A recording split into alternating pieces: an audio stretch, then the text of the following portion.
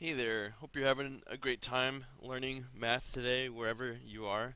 Um, Polygons. So, a polygon is a closed two-dimensional shape with straight sides. And there's a special type of polygon called a regular polygon. Um, and what that means is it's not like boring and ordinary, like a regular old polygon. What that means is it has congruent interior angles and congruent sides, meaning the interior angles of the polygon all have the same measure. For example, square, all the angles are 90-degree angles, and the sides of that polygon all have the same length.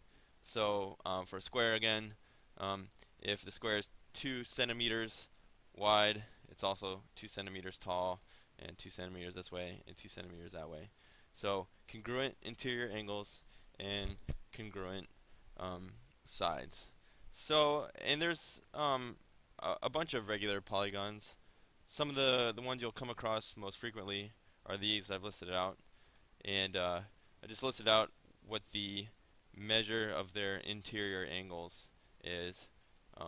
Just a little bonus information there for you. So, uh, so let's go through these regular polygons.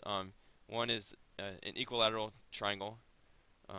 It's got three sides, and the interior angles are all 60 degrees. Um, and the triangle is the polygon with the least amount of sides because a polygon has to be a closed shape. So three sides is the smallest number of sides that we can draw to make a closed shape, a shape with an inside like this. So I started with the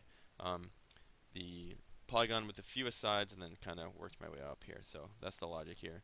Okay, then we got a square. That's a quadrilateral or four-sided polygon where all the angles are the interior angles are 90 degrees. Then a pentagon with five sides, and the interior angles are all 108 degrees. Then we've got a hexagon that's got six sides. Hex means six, and the interior angles are all 120 degrees. Um, then we've got it's either called a heptagon or a septagon. Uh, you they mean the same thing. Hept or sept means seven, um, and the angles are 128 degrees and some change.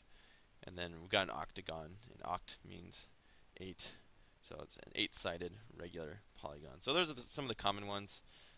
There's a lot of regular polygons, um, but these you'll see pretty often. So it would behoove you to remember how many sides each one has, and um, you can memorize what the interior angles are, um, or there's methods you can use to figure that out if you need to.